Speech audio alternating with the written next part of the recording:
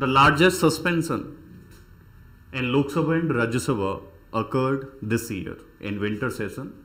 Total 146 out of 788 member of parliament has been suspended from both the House of Parliament. Hello everyone, I am Sanjay Kumar, Faculty of Polity at Yojna IAS. Today I bring another hot topic, suspension of member of parliament. As you know, the largest suspension in Lok Sabha and Rajya Sabha occurred this year in winter session. Total 146 out of 788 member of parliament has been suspended from both the House of Parliament. So what are the reasons for the suspension? What are the different rules of procedure of conduct business in Lok Sabha and Rajya Sabha? How presiding officer of Lok Sabha and Rajya Sabha suspend, and for how long the members of parliament can be suspended? Is there provision for revocation of suspension within parliament at any point of time? All such things we are going to discuss in detail. Further, after completing this topic, we will also go for recent bill with respect to appointment, service condition and tenure of Election Commission and Chief Election Commissioner in India. So, first, suspension of member of parliament in Lok Sabha and Rajya Sabha. Why this suspension has become so frequent? We have noticed more than 71 incidents in last 5 years with respect to suspension. Means if we look before 2010 or before 2014, after 2014, then there is exponential increase within the suspension of members of parliament. These members of parliament has been suspended for remaining winter session that already accomplished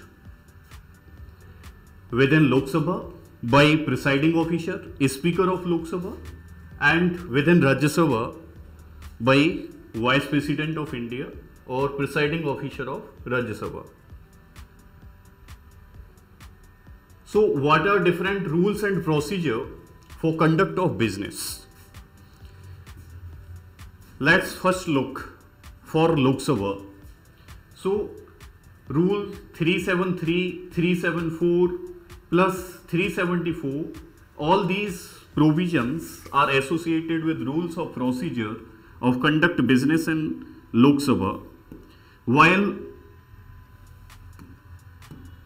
rule 245, rule 246 are associated with rules of procedure and conduct of business in Rajya Sabha. I will explain each and every rule here. So rule 373, this rule 373 provide authority to presiding officer, that is the Speaker of Lok Sabha, if any member of parliament disrupting the proceeding of Lok Sabha, disrupting the conduct of business of Lok Sabha, then the presiding officer or a Speaker of Lok Sabha can ask a member to leave the house. Means leave the Lok Sabha for a smooth conduction of business of Lok Sabha. Because ultimately it is the responsibility and accountability of presiding officers to ensure a smooth functioning of business of conduct in Lok Sabha and Rajya Sabha respectively. If members are doing unruly behavior, if they are frequently continuously disrupting the proceeding of Lok Sabha, means not allowing other members to speak, to pass motion or to debate, discuss, which is the main business of legislative house. If there is frequent persistent disruption, if there is persistence disruption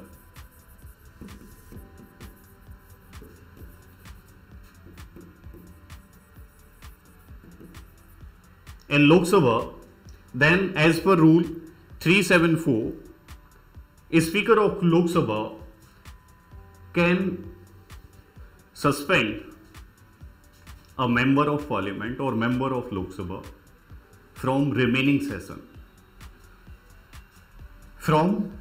session. Now for this procedure,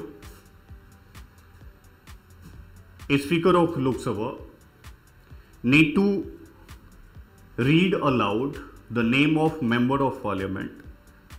Then such name with a motion need to be passed by leader of Lok Sabha, and then if motion supported by majority of members in Lok Sabha, that definitely belongs to Government of India. So such motion can be passed and members of parliament can be suspended for entire remaining session. But with respect to their revocation of suspension, anytime if presiding officer or house want revocation of suspension, or opposition member, unruly members, disruptive members request to presiding officers that they will not do any disruption in forthcoming business of Lok Sabha, then in such case presiding officer may consider their proposal. Then a subsequent motion should be passed for revocation of suspension. Then at any point of time the suspension can be revoked.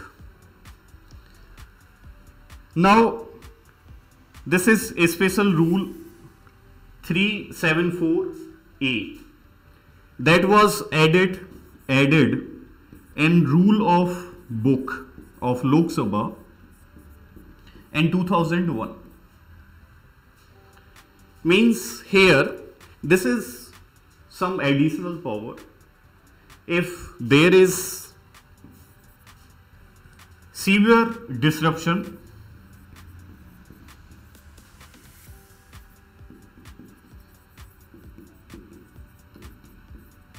and unruly behavior, if there is severe disruption and unruly behavior, then presiding officer or a Speaker of Lok Sabha can suspend a member of Lok Sabha for 5 days or remaining entire session of the Lok Sabha.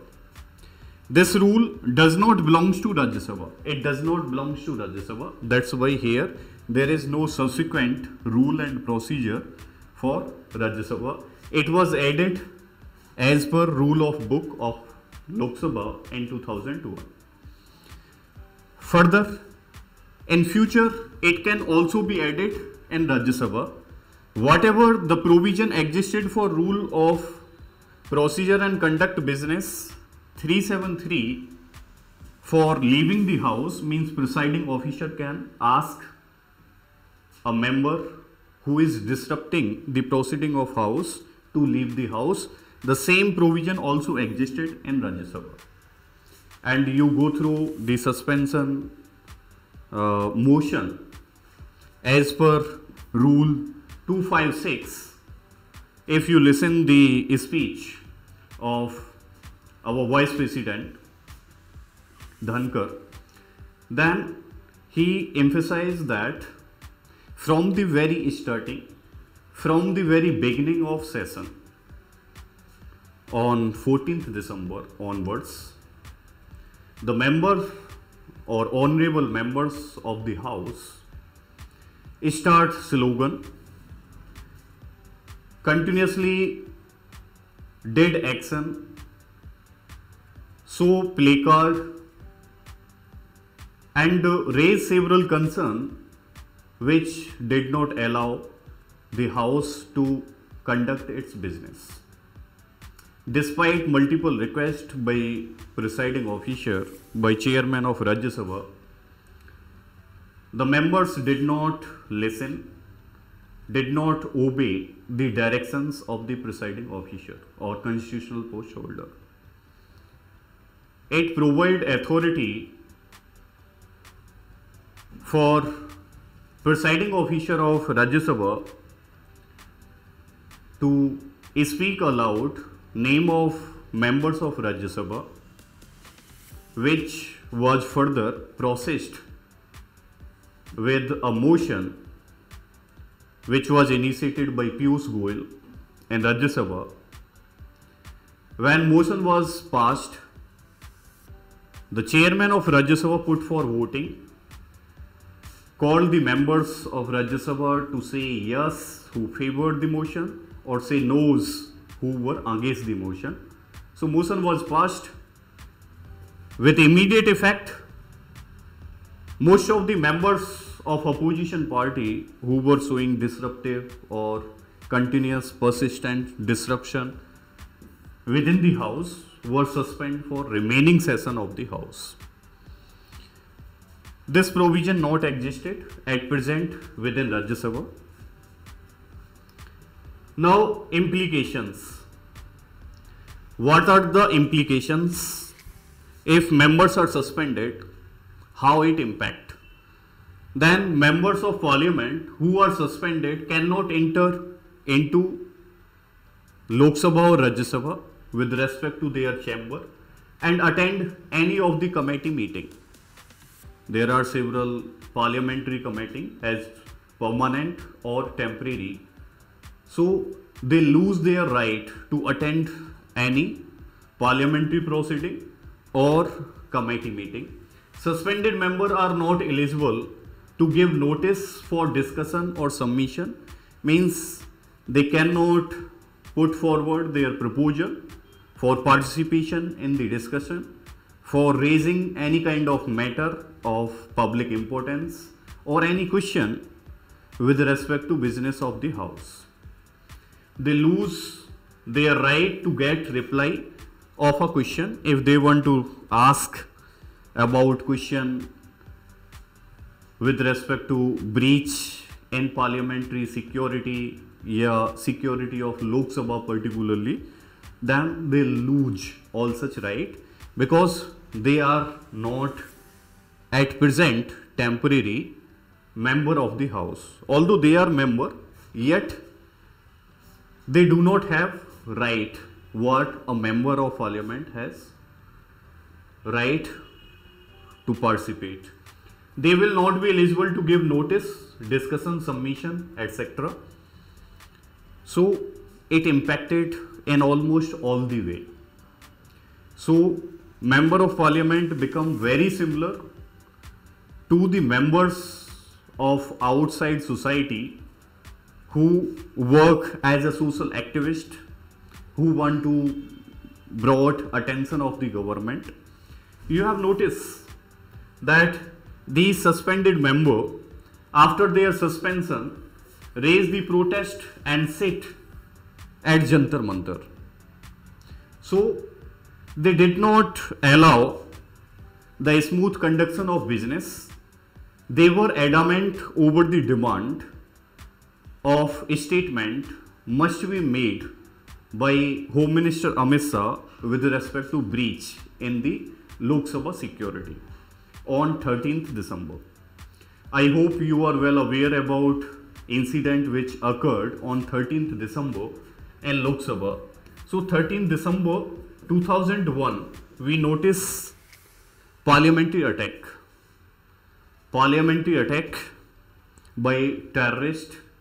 Government later on made responsible or alleged Lashkar-e-Taiba Jaish-e-Mohammed for planned attack over the parliament in 2001, in which around 9 people, security personnel and 1 gardener died in the incident.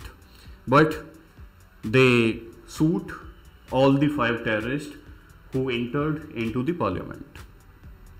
So on similar day, on 13th December, same day in 2023, now not outsider but insider citizens who were not having the criminal background entered through visiting or visitor gallery within the parliament, and they jump into the Lok Sabha and use canister they have in their hand they spread colorful smoke to raise the protest against unemployment and associated problem of inflation, etc. within the current government. So this incident in breach of parliamentary security, breach in security of Lok Sabha particularly, unite almost all India bloc or opposition member who become adamant to seek a statement from Amit Shah, while government was cooperating that these opposition people or member should leave their adamant demand, particularly from Amit Shah, to seek the response from government side, any minister or any responsible person who can be considered by the government as suitable person to give befit reply, can respond within the Lok Sabha or Rajya Sabha. But the opposition member did not listen.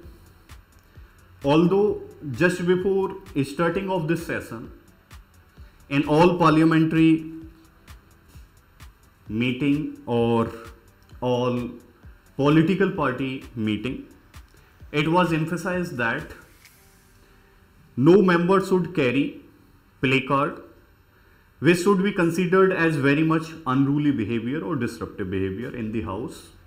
No member is allowed to shout slogan. Members should not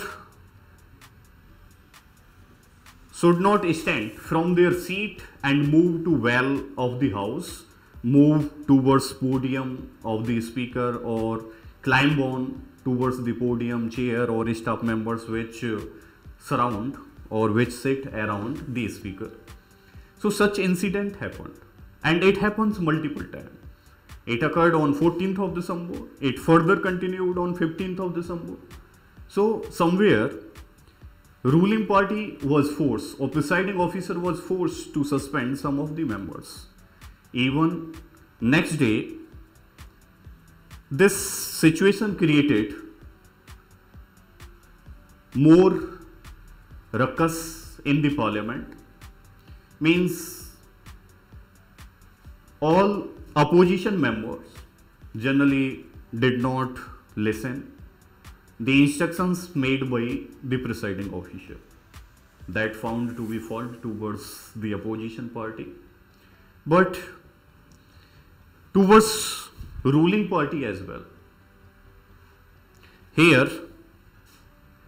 ruling party, rather than giving justification, rather than accepting the request of the opposition parties, rather than taking suitable action, although some of the action has been taken, but more action required, because it is very sensitive matter. One of the safest place in India is considered as the parliament building. If any common man entered into the parliament and spray smoke from the canisters, although which was not poisonous, but it could have been poisonous. So it is a great concern for security of the parliament, but it does not provide right for opposition members to politicize this matter and waste the time, energy, or very precious hours of business of Lok Sabha or Rajya Sabha. So they protest here and they have lost all the right. Now government decided to close winter session one day before the scheduled one. But this is not the way how most of the efficient democracy of the world are functioning. If so many members will be expelled from the house, will be suspended from the house, it is somewhere reflecting the inadequate presence of members or different sections' voice within the parliament. So if different criminal procedure bill or various bills, near about 18 bills in this session. Parliament has passed. One member, Mahua Moitra, already expelled from the house by this government after investigation of ethics committee. So in this session, if government pass some of the bills without having adequate presence of the opposition, then such bill may not be as effective as they should be. Further, there was not adequate debate, discussion, or adequate presence of members within the parliament. So such bill you can consider passed from one side without any kind of opposition, which raise certain concern associated with them. But anyhow, government, after suspending these members, ensure control over conduct of business within Lok Sabha and Rajya Sabha, and also held that most of the time now has been utilized effectively, and some of the bills seems to be crucial were passed in Lok Sabha and Rajya Sabha. One of the bill was Chief Election Commissioner and other election commissioner appointment conditions of service term of office bill 2023.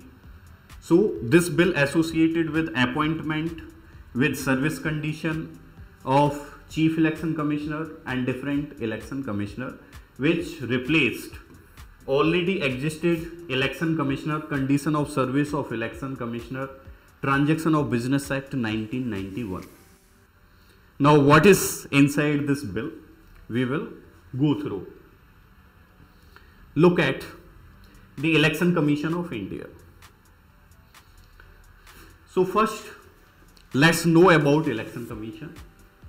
As per provision of Article 324 of the Constitution, there should be an Election Commission of India. This Election Commission of India has a responsibility to conduct the election for members of Lok Sabha, Rajya Sabha, members of Parliament, members of State Legislative or State Legislative Council, State Legislative Assembly and State Legislative Council. Further, the election of President and Vice President. This is the responsibility for conducting timely election of Election Commission of India. Timely conduction election of members of Parliament, members of State Legislature, President and Vice President. Further, you may raise question about the election of members of Panchayats and Municipality.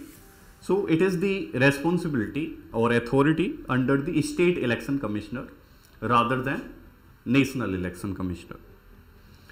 So this is a constitutional body, permanent constitutional body, and one of the important heavy, bulky, elephanta body within our constitution, which has significant authority, responsibility. Even during election time period, it is the supreme authority. Means it can control, regulate the behavior of political party, various candidate.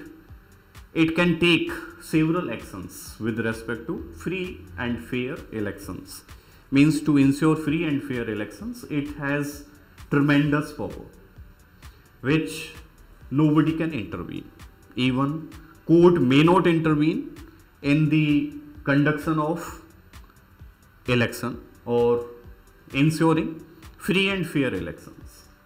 Now, appointment Chief Election Commissioner and different other election commissioner. What are the provisions?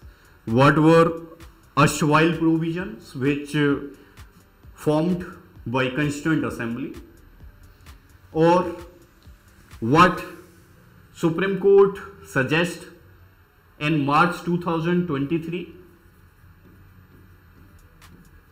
what government proposed in August 2023, and finally pass very recently in December, few days back, around 3 days back, Lok Sabha has passed it. Initially it was proposed in Rajya Sabha. So we will go through it. Now, legislative procedure. Technically, there is no provision for appointment of election commissioner, chief election commissioner and different other election commissioner in India.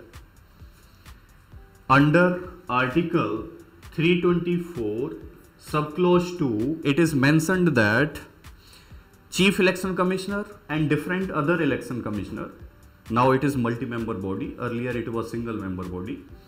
It has one chief election commissioner and 2 other election commissioner who assist chief election commissioner in conduction of election and related business.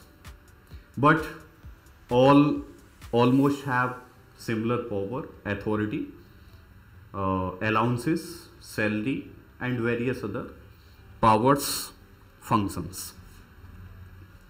So, as per Article 324, subclause 2, it is mentioned that Chief Election Commissioner and different other election commissioners should be appointed by President of India,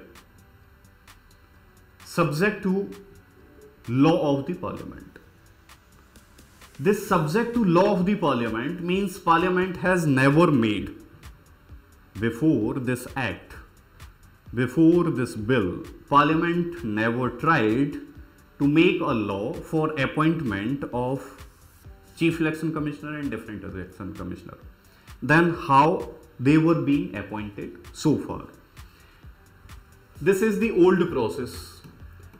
In old process, President used to appoint Chief Election Commissioner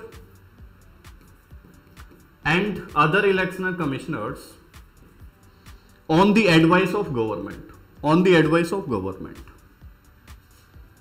But this was challenged. In March 2023, it was challenged within the Supreme Court that since President work on aid and advice of Council of Minister, and Council of Minister means government used to suggest suitable person or favorable person to ruling party as election commissioner or chief election commissioner. So it is highly possible that these people, if favored by the ruling party in their appointment as election commissioner and chief election commissioner, so up to certain extent it is very obvious that the election commissioner may favor the ruling party in election. So although Election Commissioner of India seems to be very fair, very honorable or diligent authority so far. No such allegation with respect to huge corruption, misuse of authority power. Election Commissioner role seems to be very much admirable so far. But still the opposition party or party particularly who lose the elections, they several times raise the concern with respect to EVM machines, that they have been hacked or manipulated to give favor to ruling party, or whenever election commissioner take the action against particular member, particular person or candidate in the election with respect to breach in code of conduct of election commission, then generally such members frequently blame election commissioner to favor the ruling party. So that's why Supreme Court of India intervened in this in March 2023 and asked the government to make a law or provisions for appointment of chief election commissioner and various other election commissioner. By its 5-judge verdict, 5-judge bench verdict, Supreme Court for transition mode for immediate provisions form committee or interim committee by the time government make a permanent solution for appointment of Chief Election Commissioner and different election commissioner. So, Supreme Court bench held that a committee comprising of Prime Minister of India, Leader of Opposition in Lok Sabha, although since 2014 this post is vacant, but still Adhir Ranjan Chaudhary in Lok Sabha work just like Leader of Opposition in nominal form, not technical or official form. Plus CGI. So this was interim proposal from Supreme Court of India. Now, government tried in August 2023, government tried to bring a law, but as government brought and introduced this bill, this received huge criticism. The huge criticism because somewhere government align service conditions of election commissioner and various other election commissioners, chief election commissioner and various other election commissioner. Government align their service condition as similar to cabinet secretary.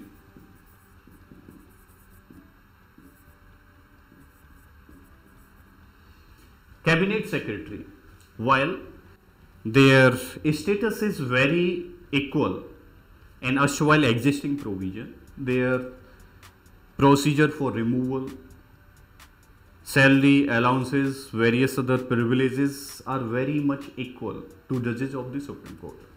So ruling party received huge criticism that it is downgrading the service condition of very important body or constitutional body, election commissioner and chief election commissioner, to cabinet secretary from judges of Supreme Court.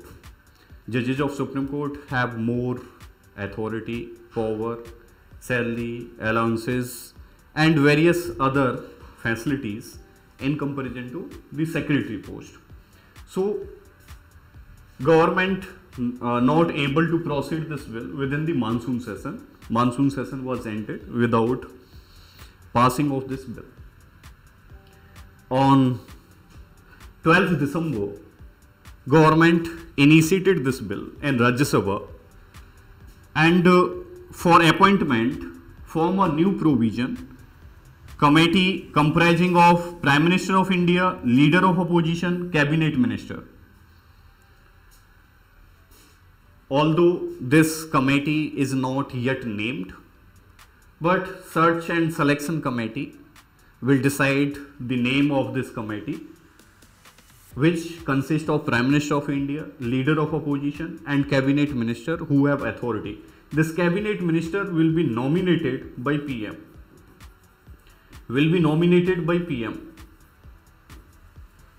By Prime Minister of India.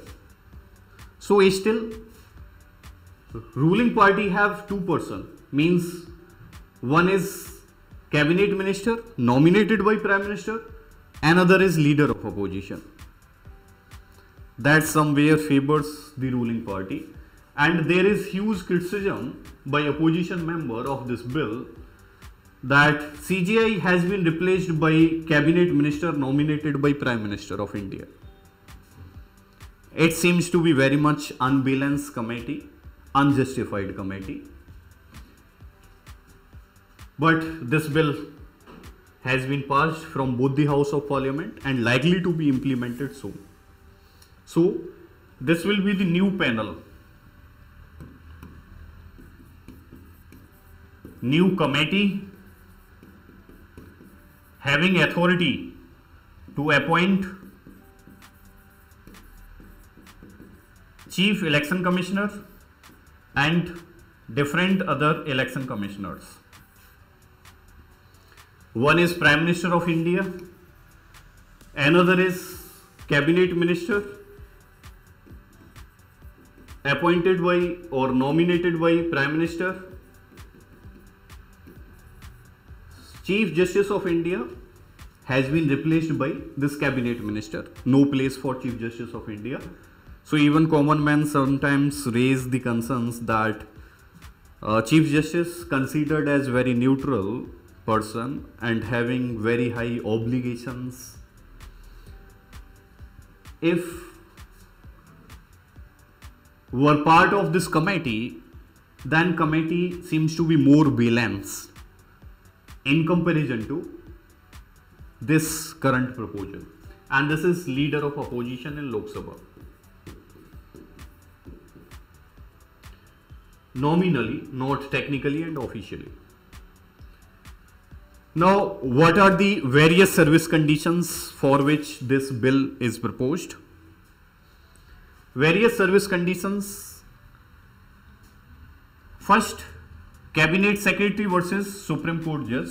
So now, government has modified their service condition and clarified that their service conditions are no more equivalent to Cabinet Secretary but equivalent to Supreme Court Judge. Means they have their status similar to Judge of the Supreme Court. Selection criteria. Government within this bill made the provisions that a person who is working at post of secretary within Government of India should be considered as very much suitable. So far, generally the senior IAS officer or mostly or almost all Chief Election Commissioner appointed as senior cabinet secretary या civil servant, IAS officers. So a person who hold the post of secretary level within Government of India can be eligible for appointment as election commissioner and chief election commissioner. What will be the selection procedure? It is committee consisting of Prime Minister of India, leader of opposition, and a cabinet minister nominated by Prime Minister of India. Then terms and tenure, continue term and tenure as the same as equivalent to Judge of Supreme Court, means till 65 years or 6 years, whichever is earlier. If person is appointed as Chief Election Commissioner at the age of 62, so he will serve only for 3 years. If a person will be appointed at the age of 50 years, then he can serve for maximum 6 years. But government has not barred Chief Election Commissioner and Election Commissioner to work in different other posts of Government of India after their retirement. They can work. Removal procedure similar to Judge of Supreme Court.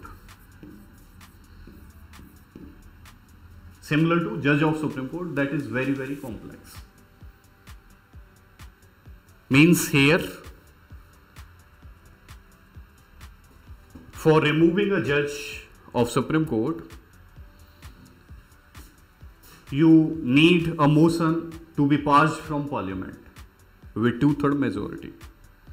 First, it can be initiated within Parliament by support of a specific number of members, like 50 members in Rajya Sabha, 100 members in Lok Sabha. Then charges should be investigated based on misbehavior, based on incapacity. The Judge of Supreme Court can be removed. If committee found guilty, then the motion can be adopted within the Parliament. It requires 2/3 majority within the Parliament. If it is passed, then by assent, President of India can remove such judge. But so far, no judge of the Supreme Court has been removed. So the removal procedure is very tough. Further, 2 election commissioner can be removed on advice of Chief Election Commissioner, and Chief Election Commissioner can be removed on similar ground as Judge of the Supreme Court. So that's all for today. Thanks for watching, and further we will meet. Till then, bye bye, take care, see you soon.